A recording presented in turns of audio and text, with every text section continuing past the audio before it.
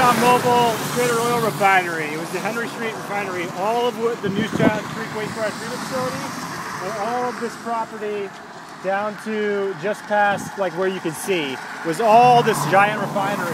There was another refinery also with Standard Oil on the Queens side at the southern end.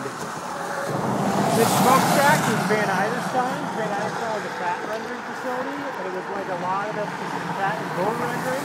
There used to be a lot of that in and around the creek. They take offal, which was dead animals, you know, because there was horse-drawn carriages and stuff, workhorses, bring them here, turn them into glue, turn them into fertilizer, stuff like that. Peter Cooper's glue factory was here. Peter Cooper Union, Cooper Stuyvesant Town. Yeah, Cooper Town. Yeah.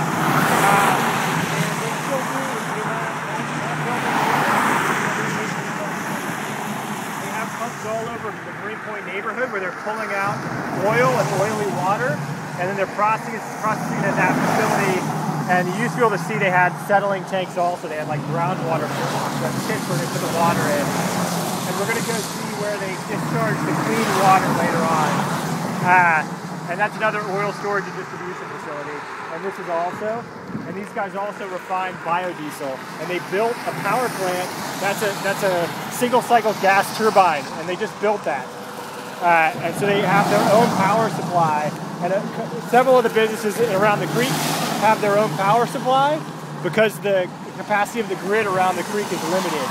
And in fact, on a really hot day, a lot of the businesses all throughout New York City will turn on their own generators. They'll have thousands of people generating their own energy.